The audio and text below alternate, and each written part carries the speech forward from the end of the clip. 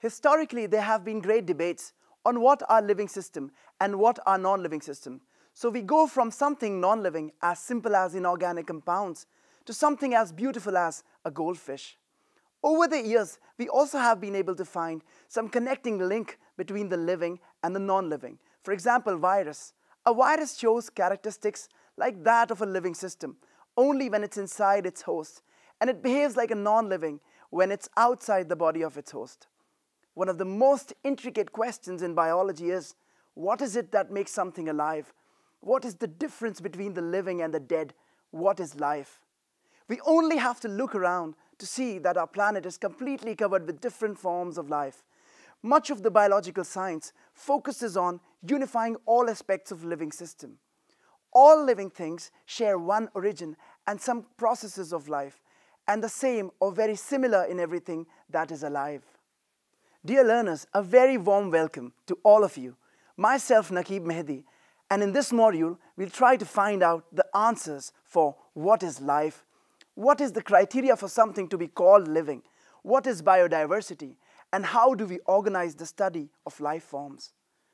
Life is seen in extraordinary habitats, from cold mountains to deep oceans, from evergreen tropical rainforests to dry deserts, from freshwater lakes to running rivers, and even hot water springs and volcanic vents.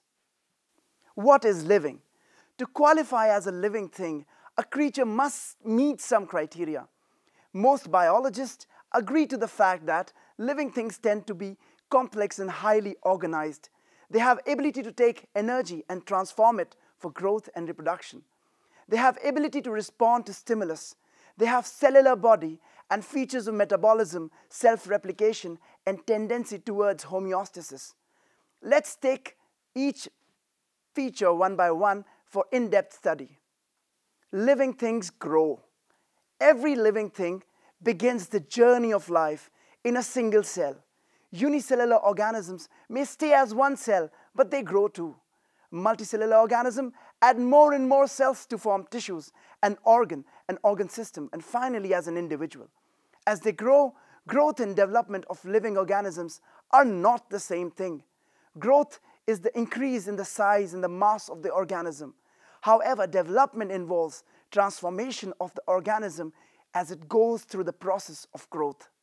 Butterfly, for instance, it starts off as a cell, then it transforms into a caterpillar, then into a pupa, and then pops out a beautiful butterfly.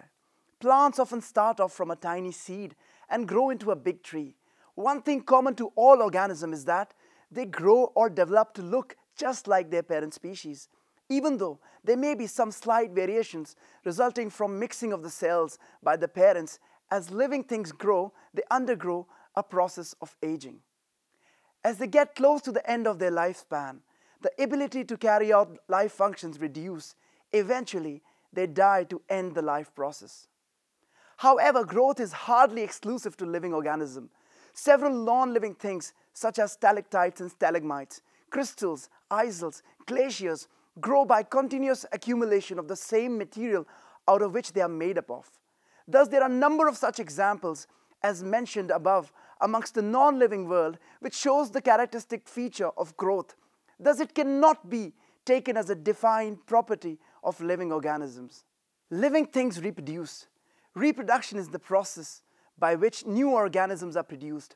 A living organism does not need reproduction to survive, but as a species, they need that for continuity and to ensure that they are not getting extinct.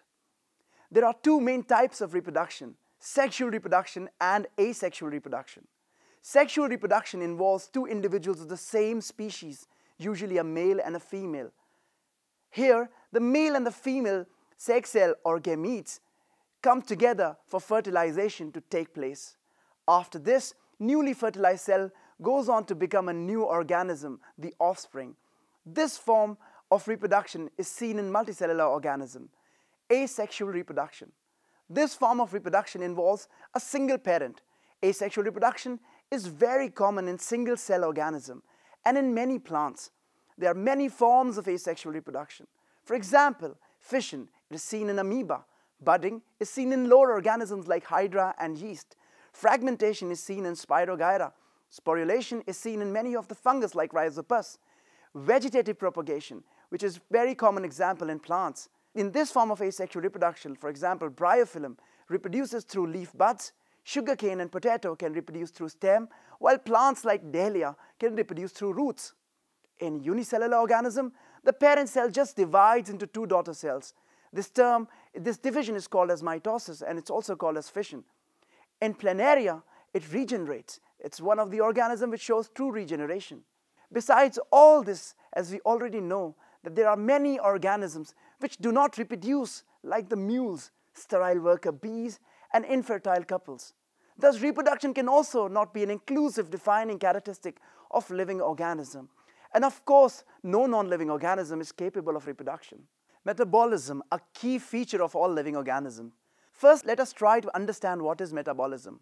All living organisms need energy to grow and reproduce and maintain their structures and respond to their environments. Metabolism is the set of life-sustaining chemical processes that enables organisms to transform the chemical energy stored in molecules into energy that can be used for cellular processes. Animals consume food to replenish energy. Their metabolism breaks down the carbohydrates, lipids, and proteins to provide chemical energy for these processes. Plants, for example, convert light energy from the sun into chemical energy stored in molecules during the process of photosynthesis. The living cells of every organism constantly use energy to survive and grow, thus making it essential for all living organisms without exception. Cellular organization. However, for all metabolic reactions, a cell body is required. The cell body wherein these reactions take place makes it most important defining feature of all living organisms. And thus all life forms have cellular organization, or as stated in the cell theory, all living organisms are made up of cells. Cells are the basic building blocks of the living organism. All living organisms respond to stimulus. Organisms respond to their environment. Organisms detect and respond to the stimuli from their environment. A stimulus is a signal to which an organism responds. Animals respond to many types of external stimuli, such as light, sound, odor, and heat.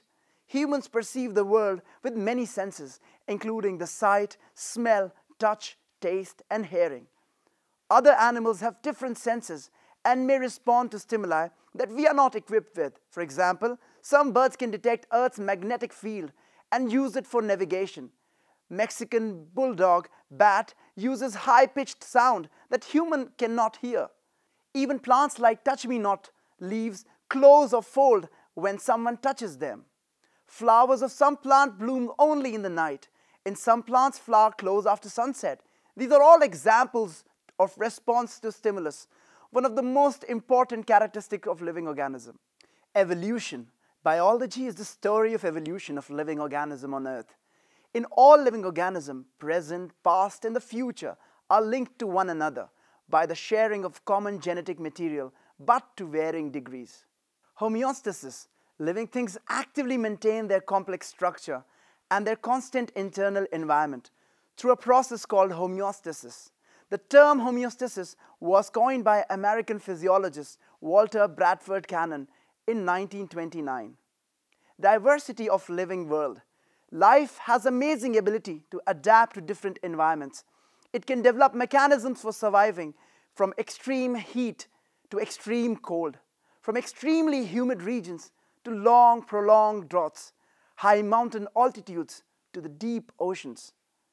Each habitat provides a unique set of conditions to which different organisms adapt and develop features and behaviors to be able to live in there successfully.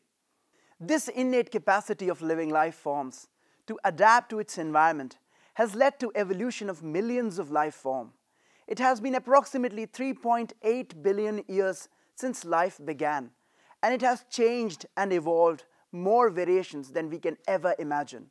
A group of living organisms consisting of similar individuals capable of exchanging genes or interbreeding, the species, the principal natural taxonomic unit, ranking below a genus and denoted by Latin binomial, example, Homo sapiens. Biological diversity or biodiversity is the term given to the variety of life on Earth.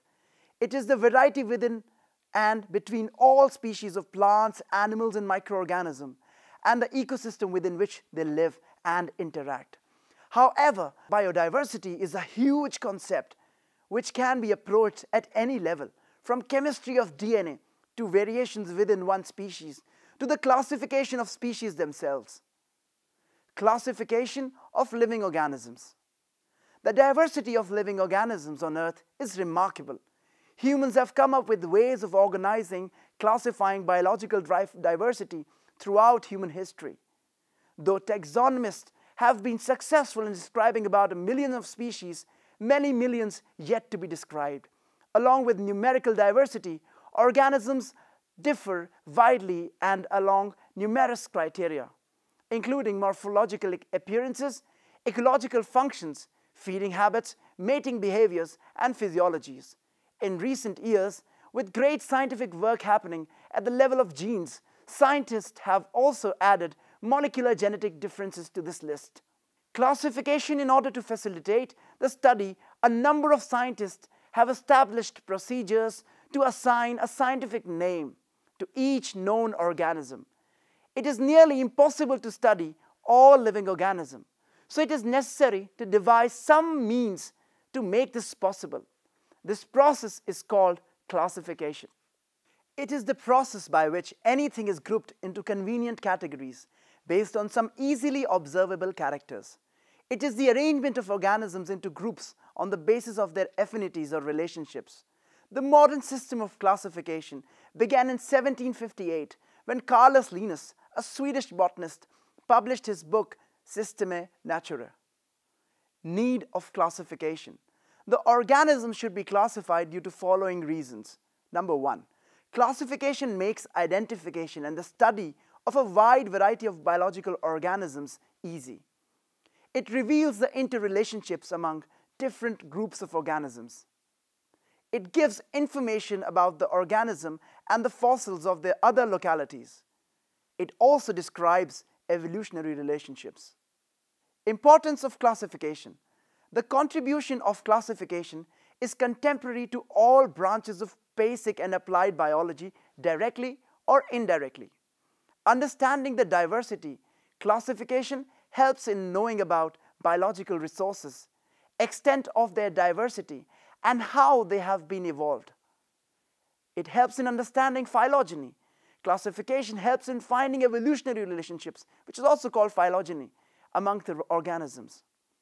It helps to understand interrelations.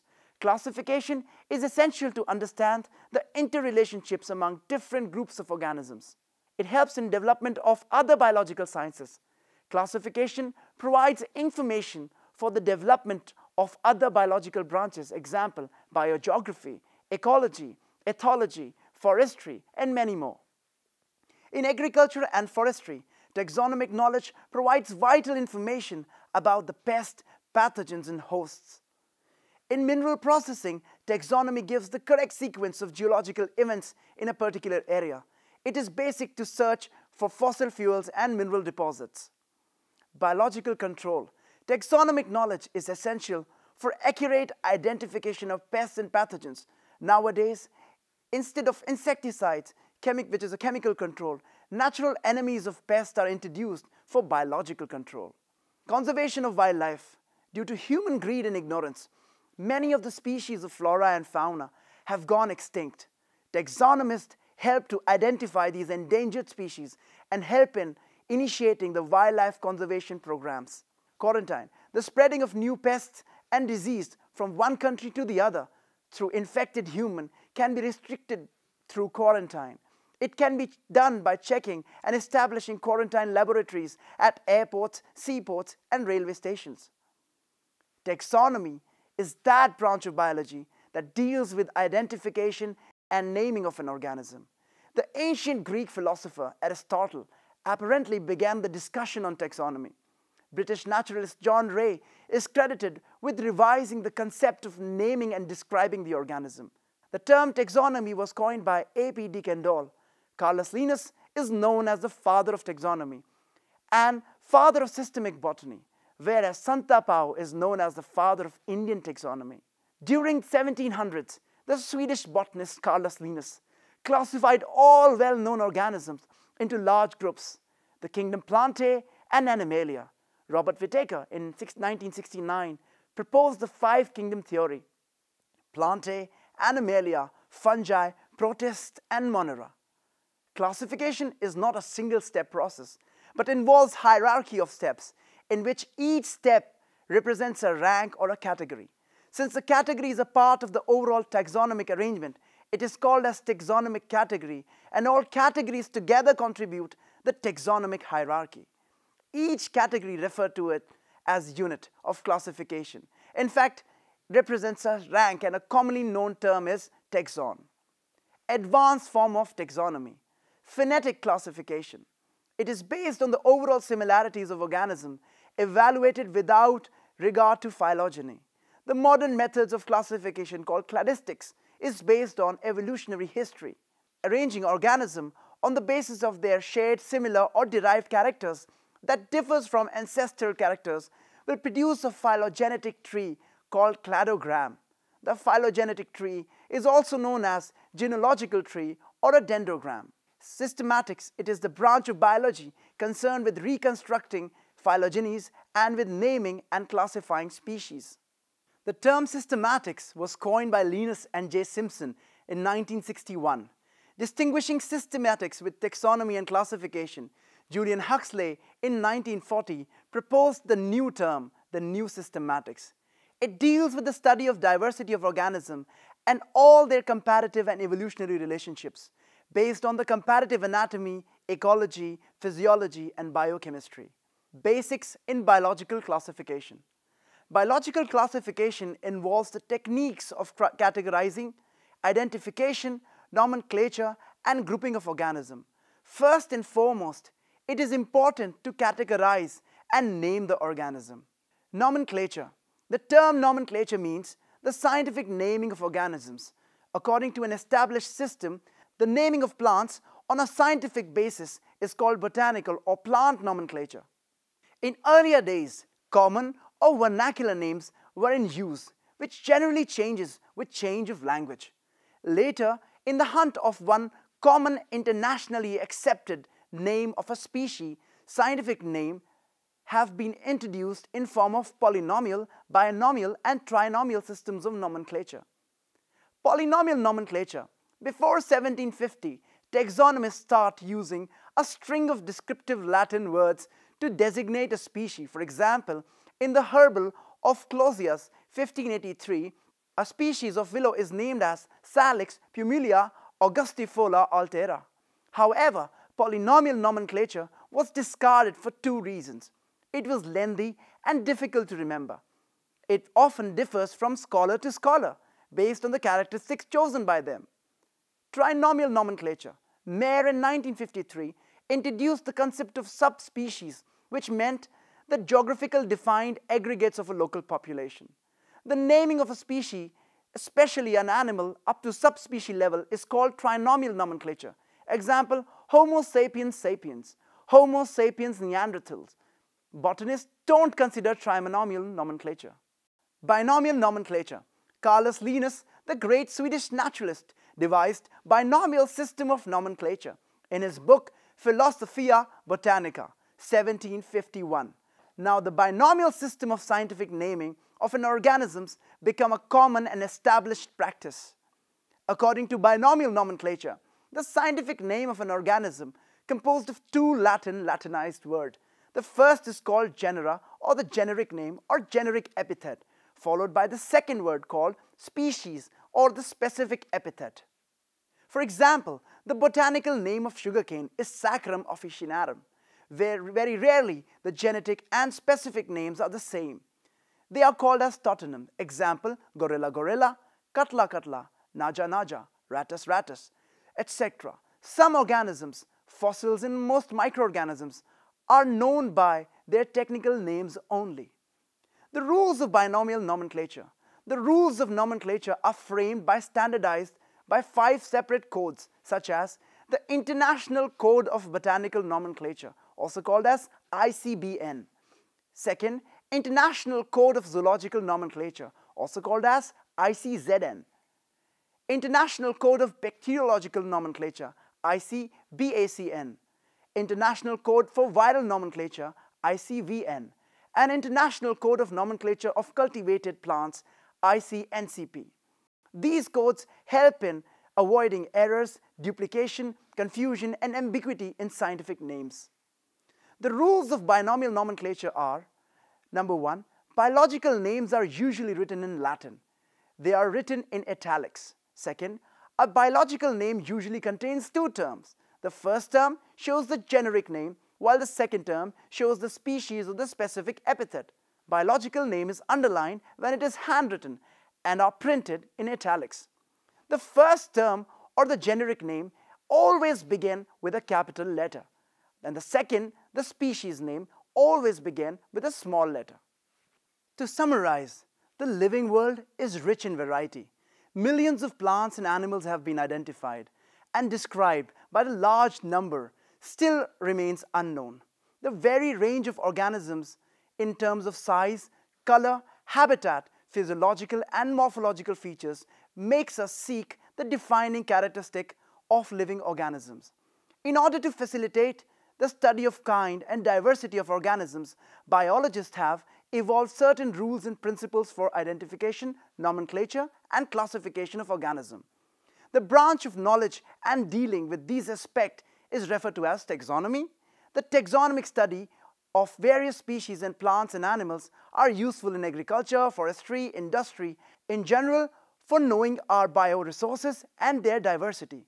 The basics of taxonomy and like identification, naming and classification of organisms are universally evolved under international codes.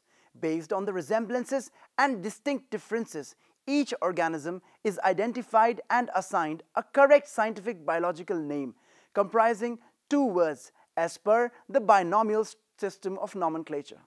So I hope you understand the lesson. In the next module, you'll learn about the hierarchy of classification and taxonomical tools. Until then, keep calm and enjoy biology. Thank you very much.